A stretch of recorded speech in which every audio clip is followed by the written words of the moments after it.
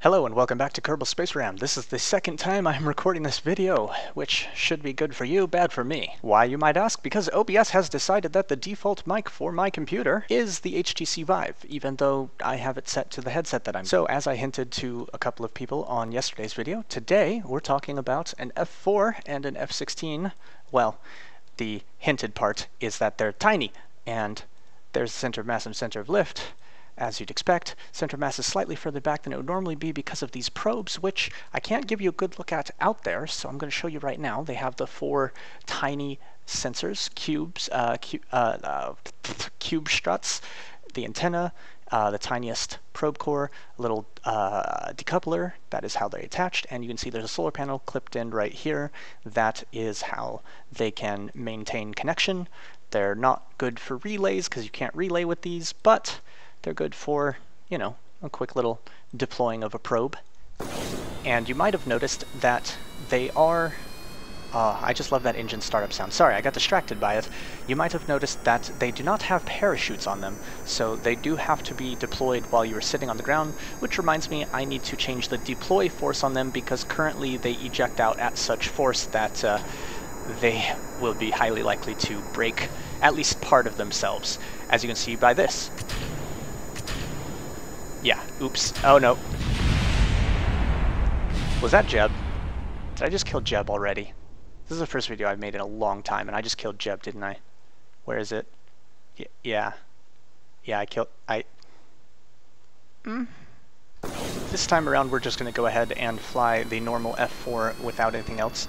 Now, like I said, this is a miniature plane, and it's also more of a inspired by the F-4 than a replica. As you can see, we do have canards here. Those help with the controllability and the center of mass versus center of lift being correctly placed, because if I had part highlighting in flight, you would see that they're all the way up to the front here. They're taking up like all of this space internally, but they just look like tiny little clips out the back, which is, well, out the back of the cockpit, which is what I wanted them to. You can also see that they don't turn very much, but they do offer a slight bit of added control.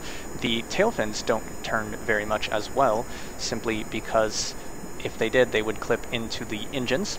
We're using two Juno engines configured under a tail section so that it is looking somewhat like the F-4, and you can see that on the side, or from a top-down view, you can see that the intake, like the line of tanks that forms the intake to engine, is actually turned in somewhat, so the engines are closer together and are more correctly under the tail, while the intakes are more spaced out so that they can look more like a proper intake by being about half of it. And they're actually also slightly lower than the engines, so the engines are slightly closer to the center of mass. And you can see now that we do actually have the ability to get a pretty good speed on here. But you have to be going in a straight line for that, obviously. The tail fin, I'm really happy with the shape, although it could be angled down ever so slightly more, I believe. I'm not quite sure. I'd have to look at a picture of an F-4 again. I think these are angled more down than they are here.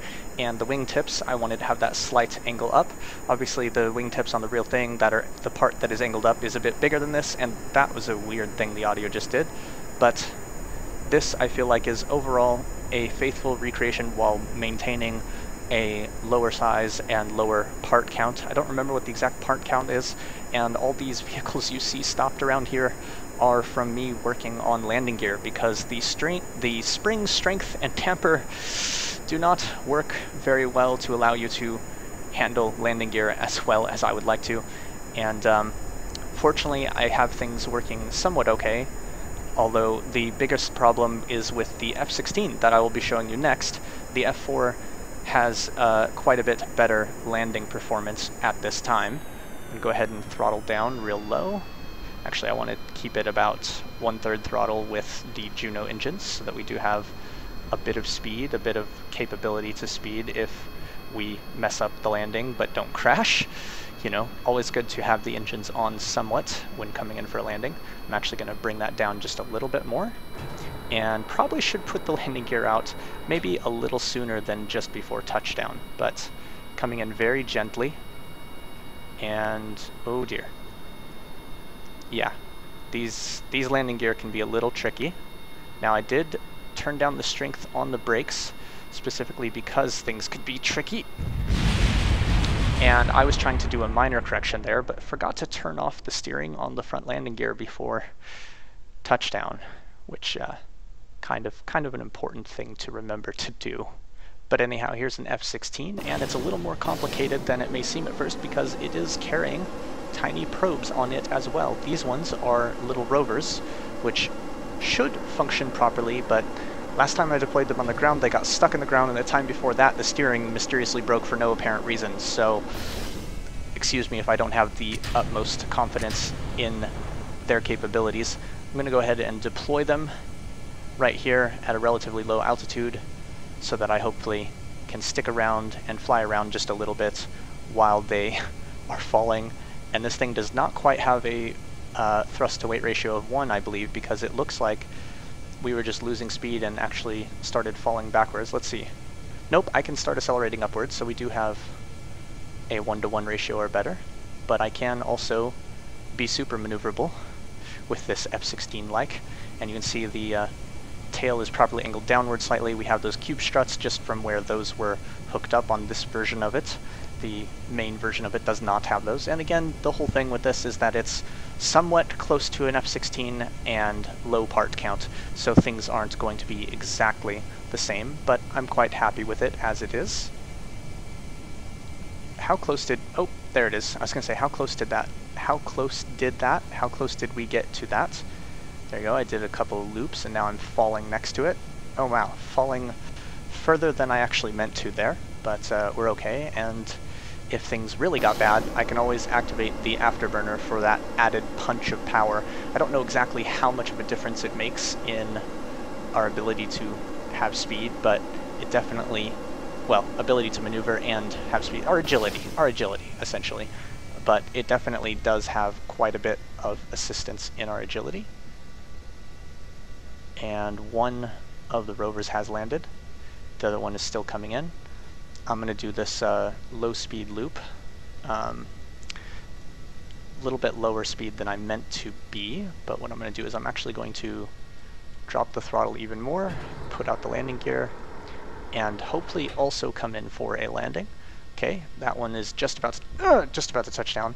Now the problem with the F-16 that I've struggled very hard to fix, and is still having some issue, besides the landing gear steering, which I again forgot to turn off, and the rear wheels having that wobbly thing that they like to do. Other than that, I have this inexplicable issue with the front wheel bouncing like crazy.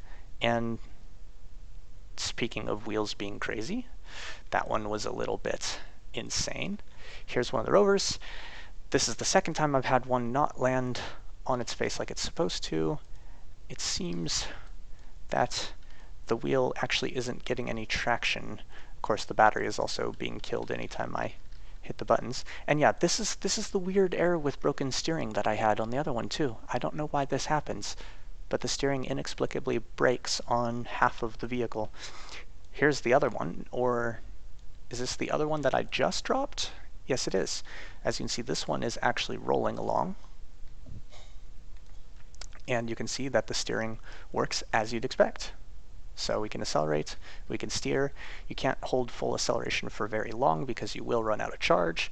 So these things are very small and fairly slow, but they work quite well. It's just a little parachute, RTG. We got the probe control and coupler, of course. And so they're very tiny, very, wow, I can't believe I didn't break it doing that just now. But yeah, they are a nice little base to drop something off on. I imagine you could very easily add on some sensors to it, or just use it as a little exploration vehicle on its own, maybe even put a Kerbal on top with a chair, or take off the parachute, mount it to something that lands, and then you have a little rover that you can have. Whoa, that was an interesting little bump in the ground. Hey, maybe we can knock the other one onto its correct... Nope, it's just going to be pushed. And did we get stuck, or is it just... No, we just were very low on power because we only have an RTG on board. Yeah, that's not going to work very well. So yeah, anyhow, there's these two probes, which I will offer downloads to as subassemblies, and then of course the F-16 and the F-4.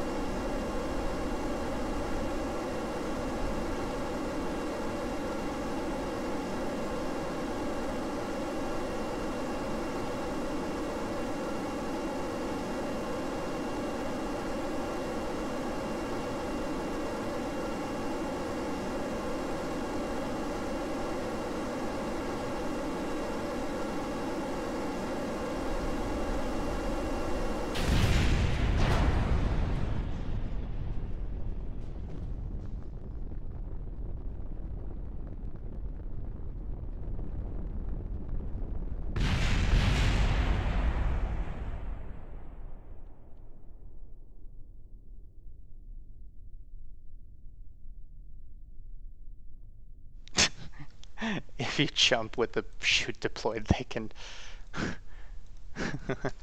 Boink! That's funny.